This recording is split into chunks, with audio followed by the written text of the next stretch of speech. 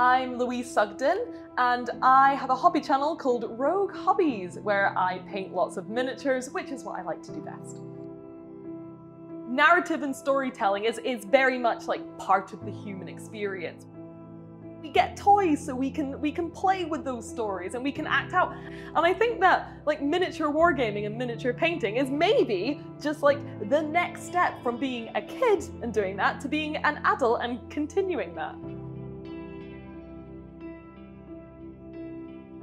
When it's fantasy, or when it's your own miniatures, or when it's stuff like that, you can say whatever you want and you can tell whatever you want, and I think that's great.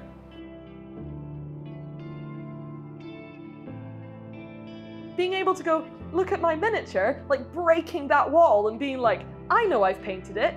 I've painted it. I think that fills you with so much joy. And I think it's wonderful that this thing, which previously was just a bunch of like nerds in their room being a bit shy and being like, oh, I know it's a bit nerdy, but at least I'm happy with it. It's become something people can be proud of and want to show. And I think that's incredible. And I only hope it just gets bigger.